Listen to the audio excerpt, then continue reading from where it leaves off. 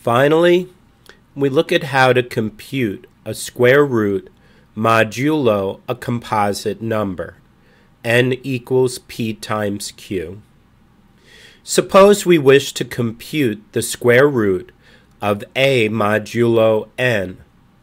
We assume we know p and q, and that a really is a square modulo n, which can be checked by demonstrating that parentheses a over p equals parentheses a over q equals 1.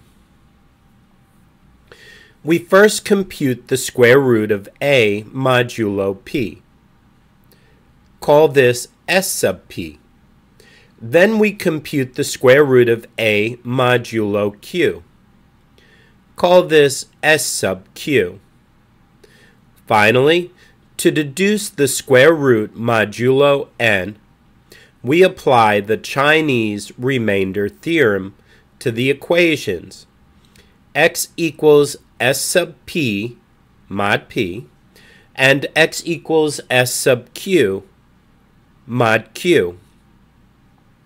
As an example, suppose we wish to compute the square root of a equals 217 modulo n equals 221 equals 13 times 17. Now the square root of a modulo 13 and 17 is given by s sub 13 equals 3 and s sub 17 equals 8. Applying the Chinese remainder theorem, we find s equals 42.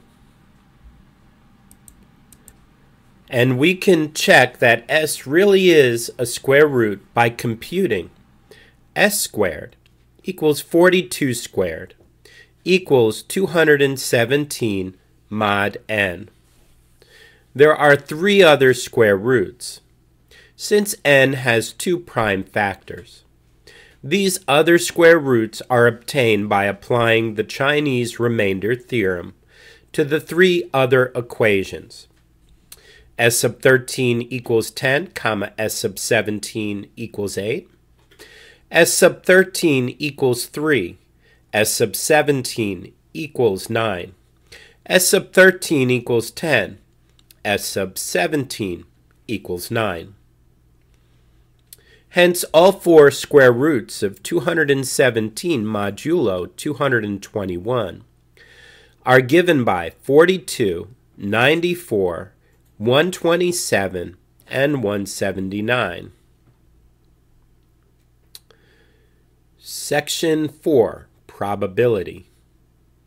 Actually, I'll pick up with that in another video. Thank you.